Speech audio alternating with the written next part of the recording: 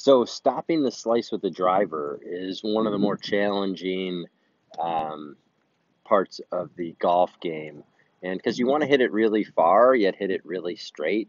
And so when you slice, what happens is that the path is actually left on your downswing. It actually goes to the left. Okay. So you can see my hands going backwards. This is one thing I see in a lot of golfers is that your hands go backwards.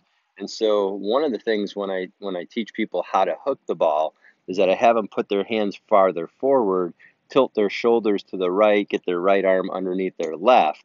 And now what happens is now the path is to the right.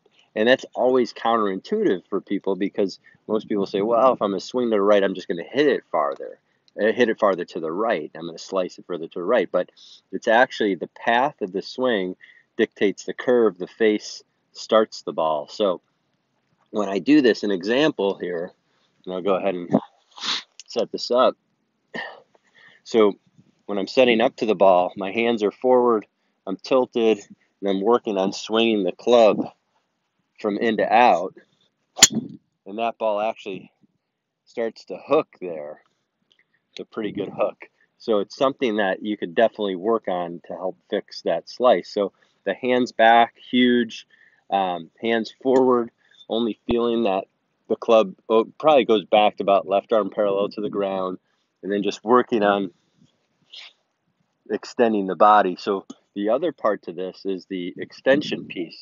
So most people, when they swing, they're trying to turn their hips and their body, and so their head goes into almost like keeping their head down because they've been told to keep their head down. So that's number two. So number one, hands forward, tilt the shoulders, path is more into out. Number two is getting the feeling of tilting the shoulders and also the feeling of, okay, now my body's back, my arms are out, and the face is closed to the path. So again, I'll hit one so you can start to see that. So hands forward, tilt the body, feeling this path into out, and the face being closed to the path. And that gets the ball to draw. And notice here I'm not overspinning my body. So that's super important for you to hit some really good high draws. I know that's going to help your game. If you have any questions, please don't be free to send me a message back. So thanks again for watching, and look forward to hearing from you.